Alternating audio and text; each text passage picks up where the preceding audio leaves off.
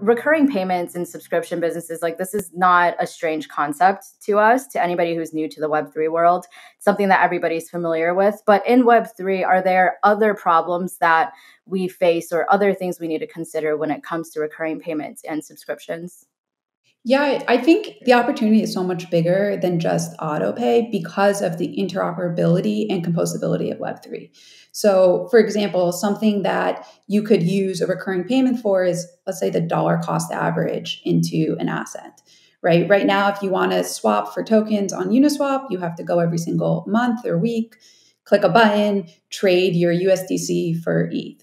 With autopay, you could set up that automatic purchase, so dollar cost average, but you could also set up sort of the next step, which could be staking that, right, and earning some yield or moving it into a different, DeFi opportunity. And that kind of like programmable functionality doesn't exist in Web2 because systems don't talk to each other. And to us, like what we're most excited about, this is the base layer. This is just infrastructure. It's all the other things that you can build on top of an automatic payment.